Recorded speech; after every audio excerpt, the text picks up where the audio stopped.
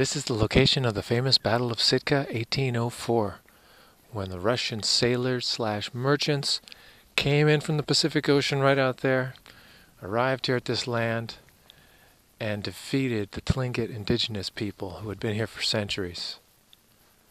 For the next 100 years or so, this land was controlled by Russia until it was sold to the United States as part of the Alaska Purchase. Of course, the Tlingit people are still here. You see them all over the place. Many of them have married with people from other cultures and are now of mixed race, like most of us are.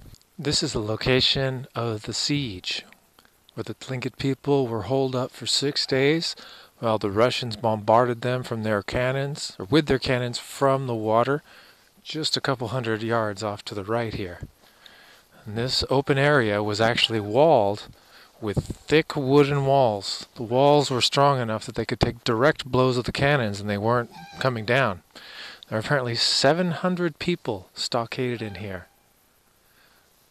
They had a totem pole similar to this, and after a few days, when the totem pole was took a direct hit by a cannon and half of it toppled down, a lot of them took this as a sign that they had been defeated and it was time to leave. 700 people right here in this spot, under siege for 6 days. On that night, the 6th night, they decided that was it.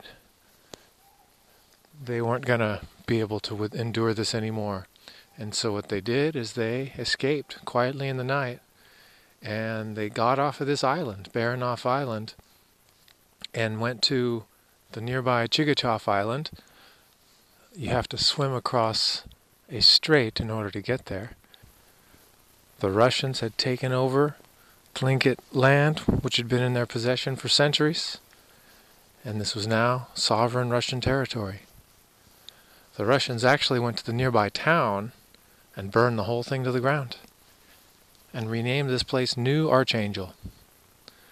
However, the old indigenous name Sitka, which is derived from the Tlingit word, is what we still know of it as today.